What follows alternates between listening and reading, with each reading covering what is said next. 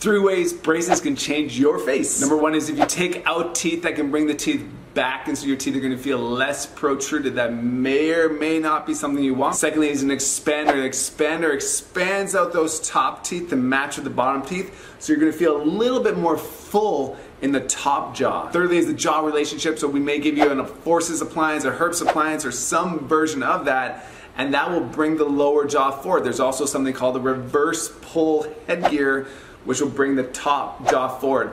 A lot of these things can only be accomplished in growing individuals, not adults. But those are 3 ways your facial structure can definitely change with braces.